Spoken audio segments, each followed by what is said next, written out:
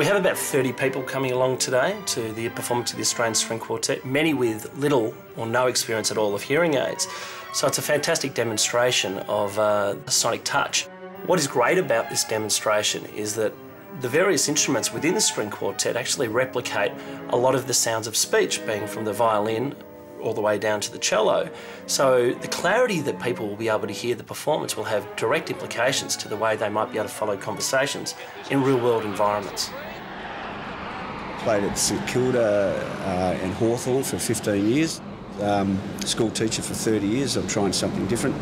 I started a new job because I became a salesman. The big billboards, banners, posters, big UV digital print. I've been to nearly 200 separate companies to try and sell the product. And I'm trying to persuade these people or break down long-term relationships to get my foot in the door. So in my position where I'm a salesman, if I can't take on board what they're trying to tell me, I'm really under the pump.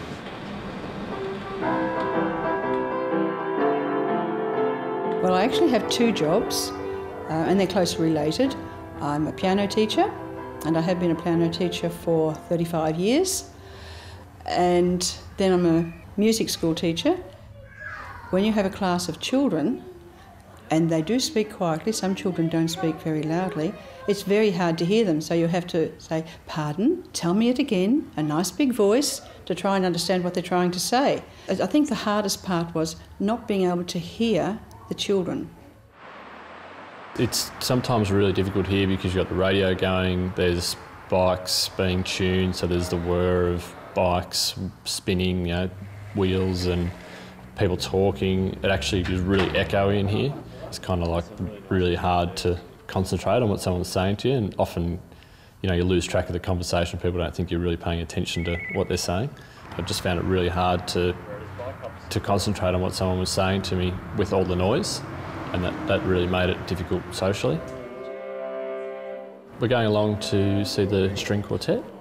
Well, I wore the touch for a week just to sort of get it all tuned in and try it out. I guess the real acid test, if you like, will be to sit there and put it on music mode and actually listen to the sound.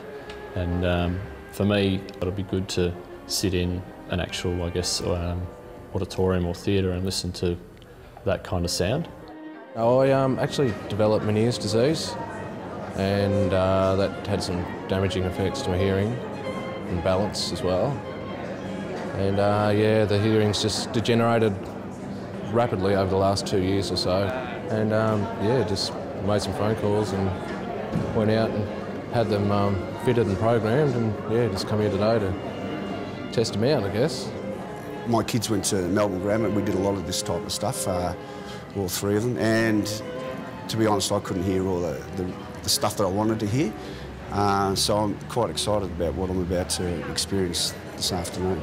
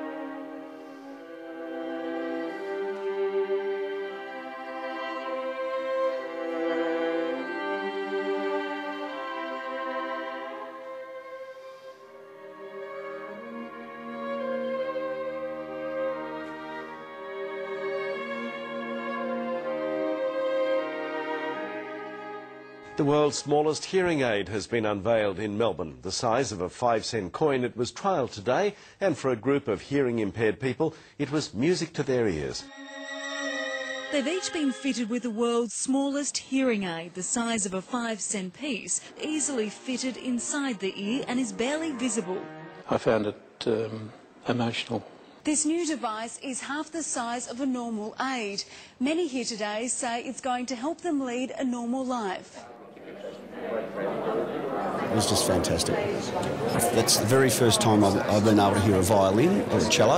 Everything before that just sounded like a double bass. I guess just then I could hear the real depth and the clarity of the performance. So I think I spent half the time shaking my head.